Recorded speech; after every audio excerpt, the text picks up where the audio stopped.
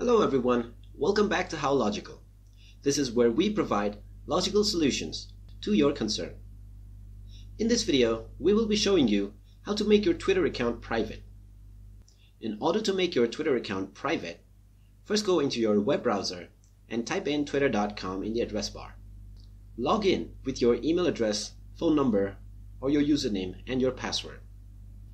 Once you are inside your account, click on More at the list of menus on the left. Then click on Settings and Privacy. Now under the Settings menu, click on Privacy and Safety, and then click on Audience and Tagging. In order to protect your tweets, you can click on Protect Your Tweets. You can also change photo tag settings.